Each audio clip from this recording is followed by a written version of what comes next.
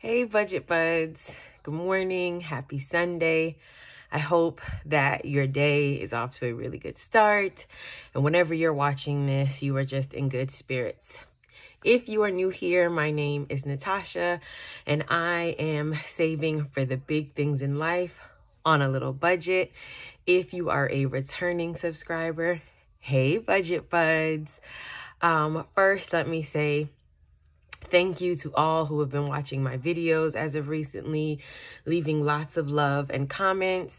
Those that have entered the giveaway, thank you. It is still very much active open until next week. So definitely check out my cash stuffing for November and Christmas giveaway video. I will link it in the cards above. So yeah. Oh, and also big thank you to all of you. I have reached 1,000 subscribers. And again, my goal was just to hit 750 by the end of this year. And so I am just really excited and even more grateful that I was able to reach 1K hold on guys, sorry about that. It's Sunday.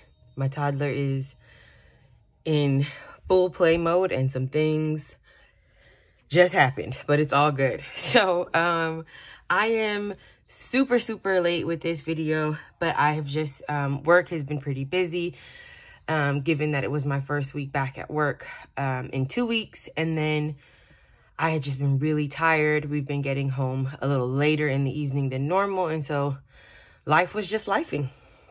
But I finally want to, I'm gonna take this out of my notebook, share with you all what my family is getting for Christmas, the budget edition. So of course, you know, I have a draft for everything. I'm going to put my clean copy here. But first, I want to share with you all. I'm going to zoom you in a bit. Sorry if I just shook you. Okay. To what I have used to save for Christmas. So hopefully you can see this. This came from lazygeniusmom.com. And I found it on Pinterest. So I typed in Christmas savings plan, and this came up, and it was a 52-week savings plan. And so I thought it was really manageable. The first week is $1. Week 52, let me move it up here, is $53.50, and the total savings amount is $1,009. I liked it because the largest amount wasn't too big and it was manageable. And so what I did, because I get paid twice a month, I simply just looped the weeks together. So for instance, for January, I did week 1 and week 52. Sorry, just making sure you guys can see that. And then I did week 2 and week 51. So I made it a point to save the smallest and the largest amount. The only other thing that I did differently is that when I needed to save an amount that was ending in 50 cents, I just rounded it up to the nearest dollar. So instead of saving $1.50, I saved $2. Instead of saving $53.50, I saved $54. And in total, that saved me, or I was able to save an extra $55. And so you'll see that when I show you how much I actually saved for my budget. So again, this came from lazygeniusmom.com. I found it on Pinterest and I really liked it.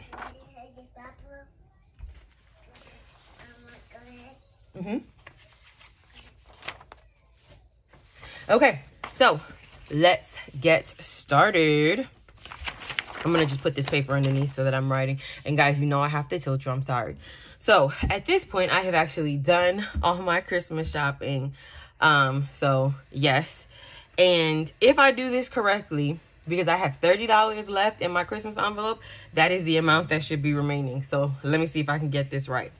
So because I did that Christmas challenge and I saved an extra 50 cents on the amounts that ended in 50, I was able to save $1,064. So again, the challenge in of itself saved $1,009. I saved an extra $55. And so that was $1,064. Honestly, I've never saved this much money for Christmas. This was the first time that I started and finished the challenge. And so for me, I wasn't sure how I was going to spend it and thought, what better way than to budget? Now, I will say there were like multiple iterations of this budget. In one, trying to figure out what I wanted to get my family for Christmas, as well as some original Christmas plans included a shopping trip. Before that got canceled, and then it was back on again, and that's a very long story.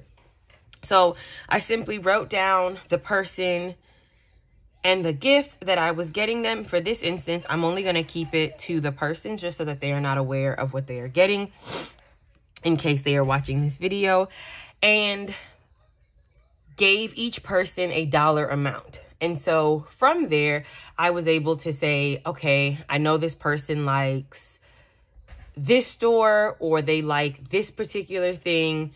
Is it within my budget? If it is, great, I can purchase it.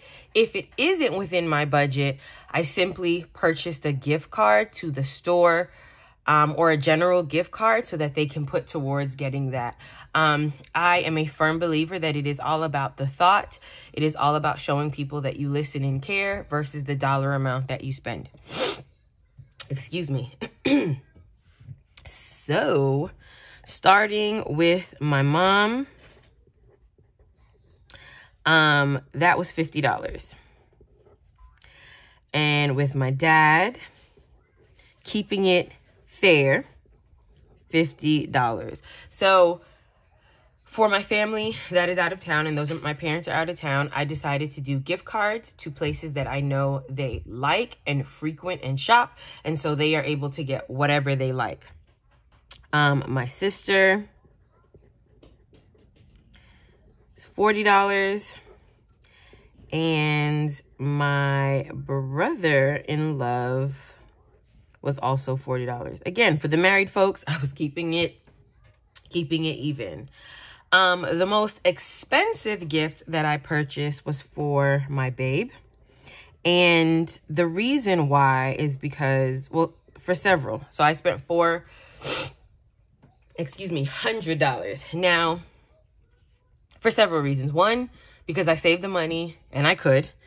Two, he is the type of person who never really says they want anything for Christmas, birthday. You know, it's just a matter for him. It's like, you thought about me, you got me something, and I appreciate that. And I absolutely love that about him. It's why I'm with him. But this year, I usually start asking him a month in advance of whatever the holiday is. So if it's his birthday, I ask like about a month or 6 weeks in advance, and then same for Christmas. So I asked at the beginning of November. I was like, hey, what do you want for Christmas? And he was like, I don't know, I'll get back to you.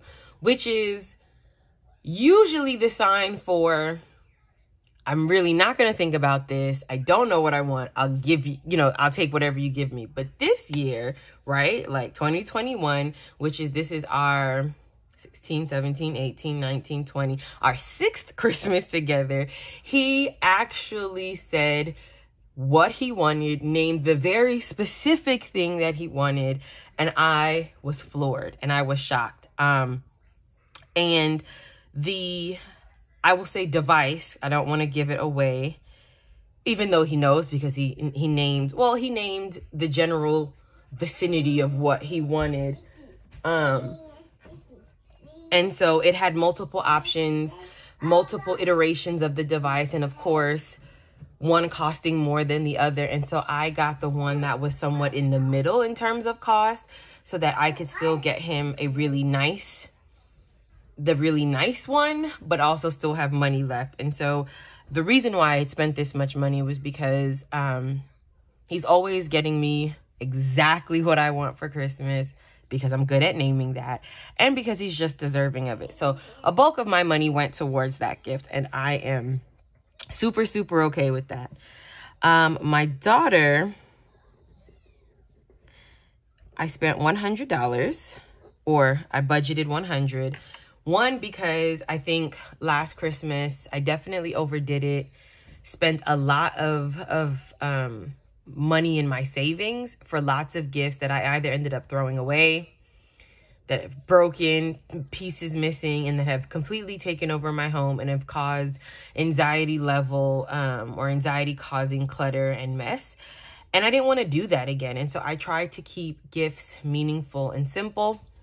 And so $100 towards those gifts, as well as I do a little stocking stuffer box that she's able to open on Christmas Eve. Just like little trinkets, definitely one being a book that we read that night, and then some little socks, as well as some like Dollar Tree or Dollar Spot from the Target toys. My little cousin, who is absolutely my favorite cousin, $30, and I was able to, and I'm not going to say it because she does watch my videos, but I was able to get her a gift card to a place she loves, and a very like meaningful gift of something that she likes. Like, it's a show and they have a line of things, and so I was able to get her something from that line, and so I hope she absolutely, absolutely, absolutely loves it. But anyway, there is a tradition that my mom started when maybe 2-3 years after my older sister was born, and has kept it up even now that we're grown and out of the house. And I always said that when I was an adult and when I had my daughter, I would start the tradition. So we collect holiday Barbies, and I'll put a picture of this year's holiday Barbie. And if I can find it, I will put my mother's collection of holiday Barbies. We grew up fortunate to receive lots of presents growing up, but my parents were not by any means rich or comfortable, right? Like, and I didn't understand that until I was older. So my mom could only buy one Barbie for the collection. We couldn't have one of our own. And my sister kind of claims the collection as her own because she's the firstborn, whatever the case may be. There was one year, 1997, that my mom did buy one of each. So I have one from a random year, and then when my daughter was born in 2018, I started the collection. And so that is money that I always factor into my Christmas budget. The holiday Barbie comes up to about like $43 and change with tax, and so I put $45 towards that. These are not dolls that we play with. These are collectibles. And so, yeah, I fit that into my budget. But let's keep going. Someone else,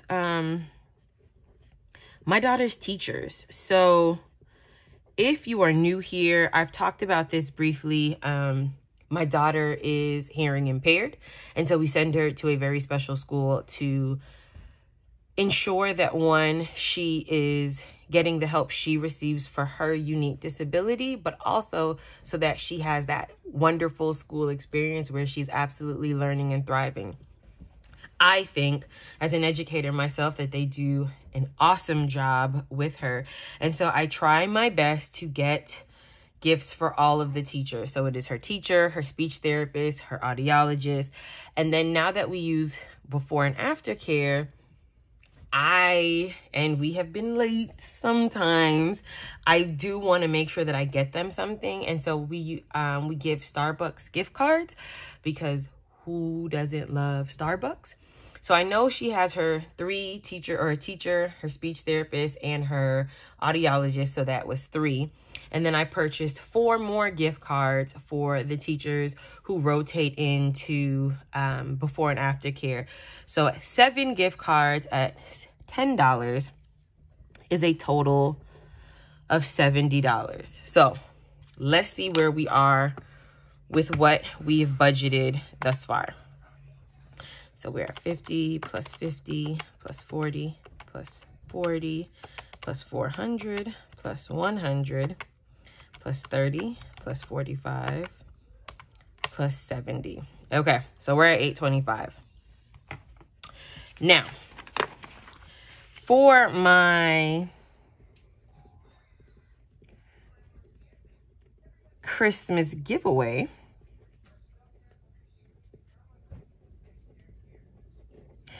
all of the gifts that were purchased did not come from Christmas. So the cash prizes came from my TLB, or this little budget envelope. So I'm not going to count that here. I am only going to count what I spent on the gifts. And that ranged from, that was $140. So for the 4 physical gifts, and this is a rounded number because it was like 130 something or whatever the case may be. So add that here. We're at 965. So if I take 1064 minus 965, $99. So if I take away the 30 that I know I have left, I am not sure where I might have spent this $69. But yeah, that's neither here nor there. So either way, I didn't put a total. See, this is bad. Got to make sure I pay attention. So all of this came to $965. The amount remaining, and I'll figure this piece out, is $99. The point here is that Christmas can be a time that is absolutely joyful,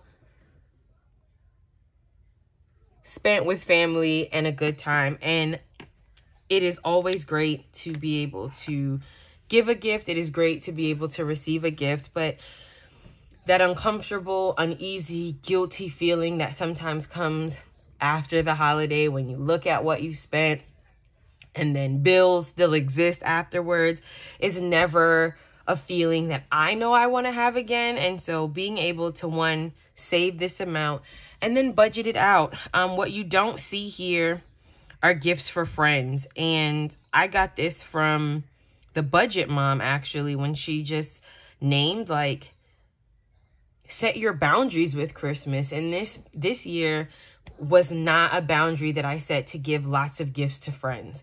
And maybe next year that is something that I can do. But I really wanted to focus on giving my family quality gifts with the money that I was able to save. And I think I did just that. So this is pretty much, I guess, not what my family is getting for Christmas, but what I spent to give my family meaningful gifts for the holiday season. Christmas is my favorite time of year, and I wanted to make sure that people felt that love in the gifts that I bought them. And even if it just said, I appreciate you and I hope that you have a wonderful season. And so I am under budget, as I know right now, based on this, $99, but I have $30 left. And so definitely came under budget, and I feel really good about that. And so, yeah, this was my Christmas budget. Again, I am done with all of my Christmas shopping, and I feel really good about that. So I hope you have your Christmas budget. If not, I hope you are working on one. I hope you are either done with your shopping or almost done with your shopping. And yeah, that is all that I have for you today. Hopefully you've enjoyed this video. Please like, comment, and subscribe. I love reading you all's comments and responding. And until next time, bye, Budget Buds.